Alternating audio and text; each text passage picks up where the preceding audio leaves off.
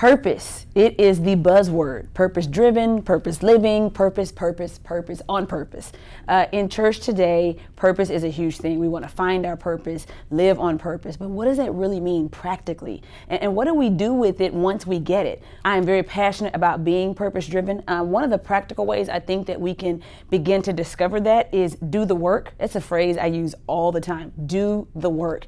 There are things God has intentionally allowed in your life, in your past, the painful stuff, the great things, the heroes, the people who hurt you, all of those things mixed in with the ingredients of your temperament and your gifting and your experiences, even the experiences that didn't make sense. The experience where you said, why do I have this job? Why did I get this degree? Why did I move to this city?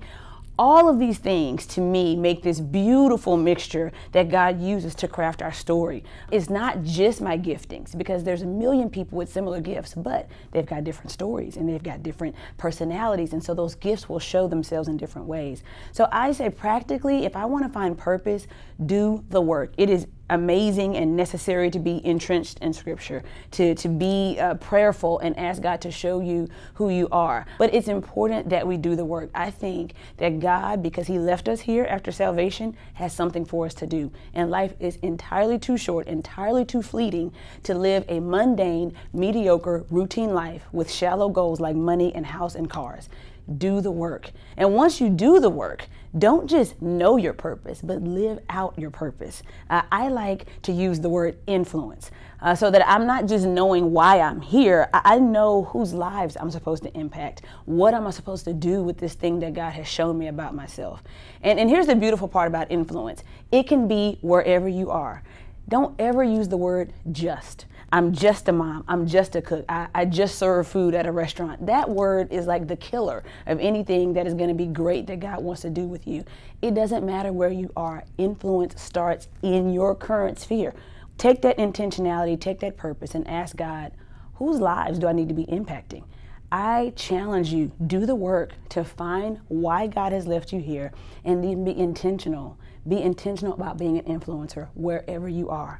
God will use your story regardless of your past. You don't have to whitewash it. You don't have to make your testimony cool and pretty. Whatever it is, God can use it. One of my greatest inspirations is the story of Apostle Paul. When I look at the journey that he took, and God crafted him and called him, as he tells us in Galatians, set him apart from his mother's womb. Even when he was persecuting God in the church of God, he was still called. He had to take the journey. He had to have an encounter with Jesus to discover that call and live out that gifting and be one of the most influential writers in the Bible. And so it doesn't matter what your start is. If you're not a church guy or a church girl, if you don't have deep, rich spiritual legacy, it doesn't matter. Use what you know about God, do the work, and start to influence today. Life is too short.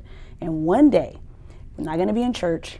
We're going to stand face to face with our Savior. And He's not going to ask what your latest position title is. He's not going to ask for your zip code. He's not going to ask, did your kids go to private or public school? He's going to say, did you do the thing I left you there to do?